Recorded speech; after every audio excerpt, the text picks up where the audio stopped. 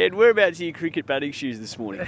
They're lost. Someone stole them from the change room, and I'm actually, I think either Hussey, although he's claiming that he'd never interrupt anyone else's preparation, Lion maybe practical joke, or they're stuck somewhere in Siddle's bag and he hasn't quite worked it out yet.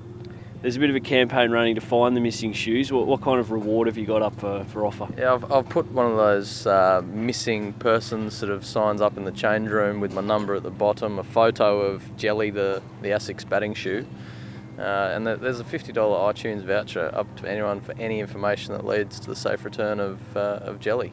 Does Jelly have a real special place in your heart? Are they beloved to the Cowan family? Yeah, they had a Test 100 in them, so they're important shoes. More importantly, are my orthotics inside Jelly that cost me an arm and a leg to get a hold of. So I just implore the public to get behind the Get Jelly Back to Teddy campaign. Is this a missing persons campaign, or are they purely just lost at the moment?